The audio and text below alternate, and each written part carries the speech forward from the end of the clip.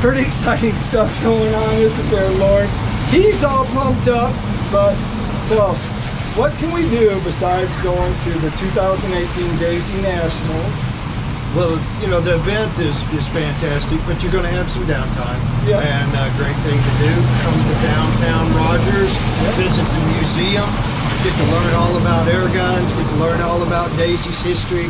It's a fantastic thing to do. Come walk the cobblestone streets. Yeah, and can you tell them when it's going to be open? Because sometimes there's a little confusion about that. Now this is cool. This year, we're actually going to be open on the 4th of July. So you don't have to run over here between practice sessions and after you're shooting. If you want to put it off till the 4th, you can put it off to the 4th.